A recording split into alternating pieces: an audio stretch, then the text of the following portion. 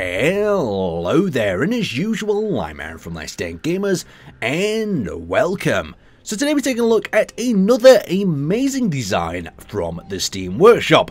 This one is a little bit smaller than some of the ships that I looked at, but it definitely makes up for it in its characteristics and its design. Something that just really caught my eye about it. Maybe it's the ribbed sort of armoured nature up at the top area, or it's just how it's such a compact yet beautiful design that doesn't really have too many curves to it.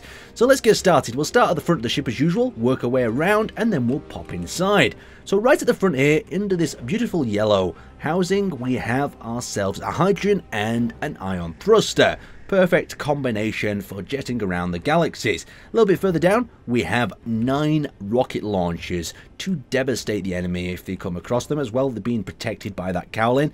And tucked away for a little bit of extra protection, we have 2 cameras. I'm guessing one is a redundancy in case one gets destroyed. And as we look around this design, you'll notice that he's used a lot of the smaller turrets.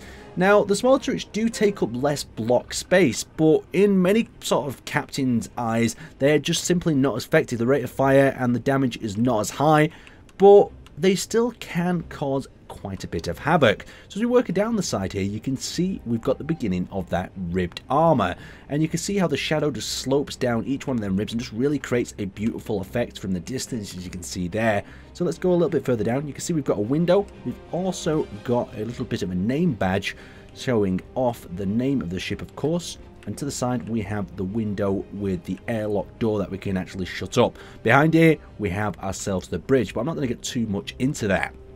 Now, going down the side, he's also mounted these rocket pods on either side on this sort of mount, so you can target from multiple directions if the ship is coming towards you from the front area.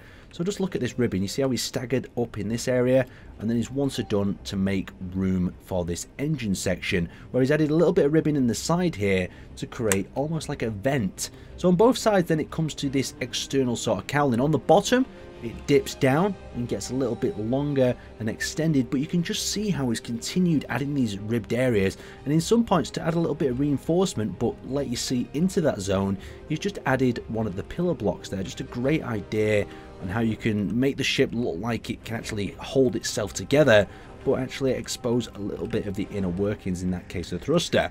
So going further back, we actually have ourselves a large Gatling gun. We've got the large Gatling gun there at the sides, and we've got the protected thrusters. Just look how he's extended the armor over that thruster just a little bit further there to protect them from multiple angles there as well. Continuing into this rear area, we've got ourselves almost like the engine pack, where it looks like a number of thrusters have been combined here. We've got the hydrogen thruster in the center of most of the modules, and then the standard iron on the side. But you can see how he's added that in and just created this really nice dual bay engine. So if we come around the back, you see he's once done that effect with the pillars, and there we've got 2 basic engine cowlings, and we've got a third one on top. Now what's really nice about this is between these engines we have an entrance to the hangar bay. The engine bays themselves have had them blocks cut down so they look like some sort of ventilation or ribbing, and then on the lower area we've got ourselves a little catwalk so we can get ourselves in. But the exterior of the ship just really drew me to it, especially for the size, the amount of detailing of a ship that's this small. I mean, you can get crazy with the small blocks, but there's a lot of detail going on since it's a large design.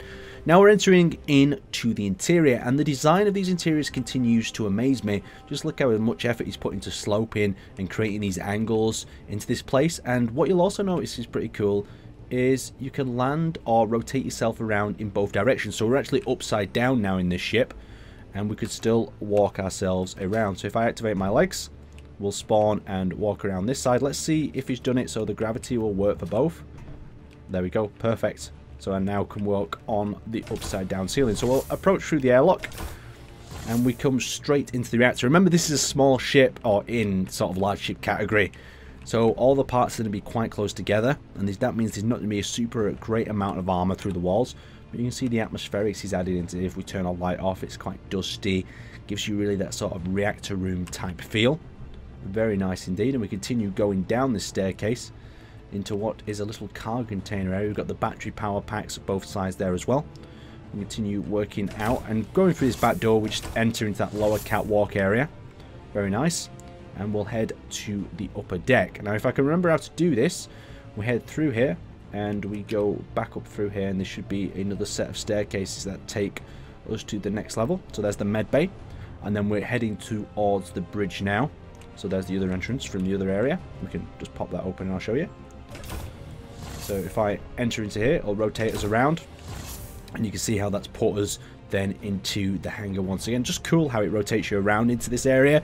It's a little bit disorientating, but it allows you to do a lot more with the ship. So we've got more med bays, more cryopods, and we're actually at the bridge of the ship.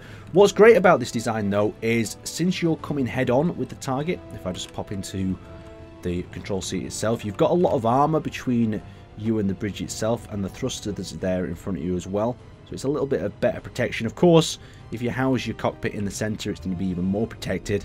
But for the design, it looks very nice and it handles great, especially with that hangarway at the back. Great for any sort of survival situation. If you need a survival ship, or you just want something to bump into in a little scenario, the ship is perfect. I'll give you a link to it in the description below, and I will see you next time.